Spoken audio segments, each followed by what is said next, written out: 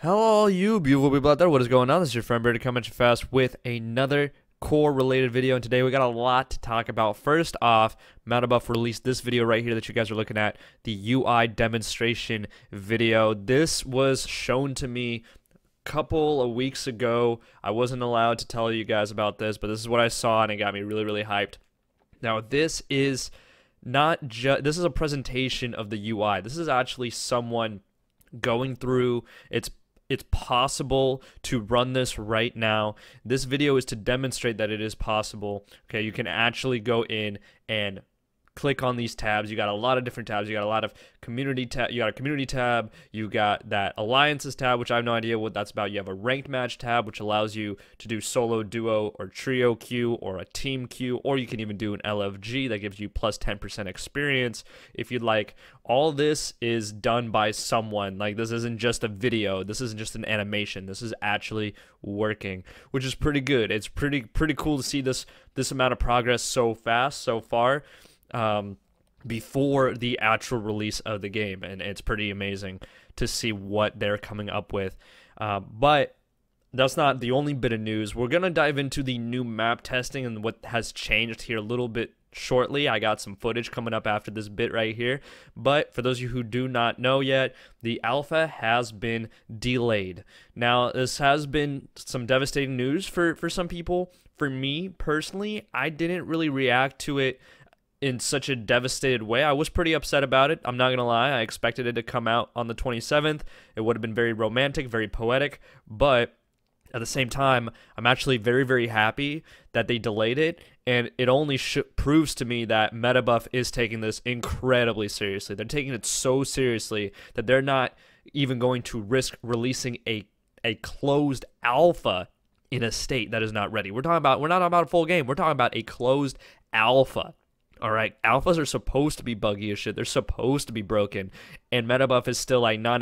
We're going to make it the cleanest motherfucking alpha you guys ever seen. So they are delaying that release, which honestly I am totally for. I've been saying this since the very beginning. I'm cool with any developer waiting and working on it as long as they need to. Do not rush a product. Just do the best that you can and make it great right out the gate. All right, and you guys saw that little cool transition at the end there with the heroes running at each other and everything.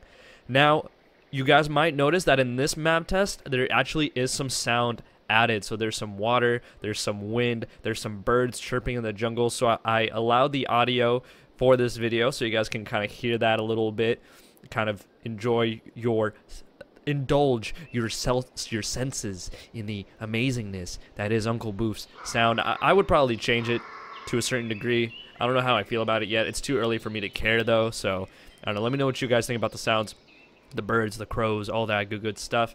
And yeah, we're just gonna go over the changes a little bit here from the last map video. So in this gameplay here, you see that the jungle is brighter. The jungle is brighter. They didn't really fix the dirt too much. They changed it in some places, but it still looks like Minecraft dirt in other places.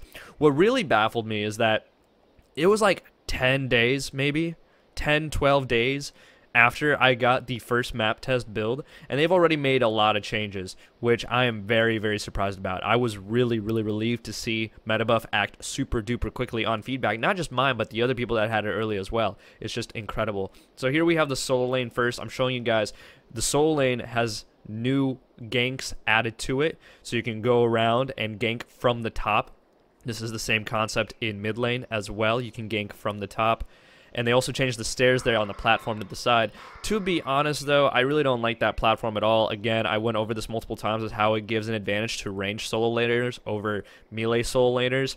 People are going to be picking Morgesh 100% of the time over Kwang or something like that because they'll just be able to sit on top of that platform, farm, and deal damage, and have Harvester control. I think a good quick fix would be to remove the elevation and then segment the Harvester off to the side so you can't get CS or XP while also having the Harvester control. Kind of how it was on Legacy. They also added minion collision. As you can see here, I can jump on the back of Orb Prime, which is pretty fun. You get to ride him like a little horsey. Or a big horsey. Sorry, didn't mean to offend you, Prime. And they added a lot of other neat ganks, like I said, in the other lanes. Right here in mid lane, you see that they changed this river buff spot a little bit. They made the windows a little more accessible, a little more convenient, much shorter.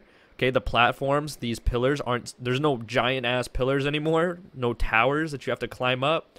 Okay, they're just short little ledges. And also they added these stairs inside the jungle. If you have to take the risk and cut through the enemy jungle to get a better gank on mid lane, now you can, and run up these stairs and then drop down on a mid laner that's chilling right up here on this ledge. One thing I would change though is that those ledges seem a little too wide. Kind of just chip that ledge off. You don't need that big of a ledge. Maybe add a little ledge to the other side too. But I'm liking the asymmetrical look. And again, stairs on this side as well. Except these stairs aren't blocked off, so you can actually look down there and see river buff and see mid laners rotating to river buffs if you are the jungler. Which, I don't know how I feel about that. I feel like a quick fix would just be to make it the same exact thing as it is on the other side. Put a wall up there so you can't drop down from those stairs.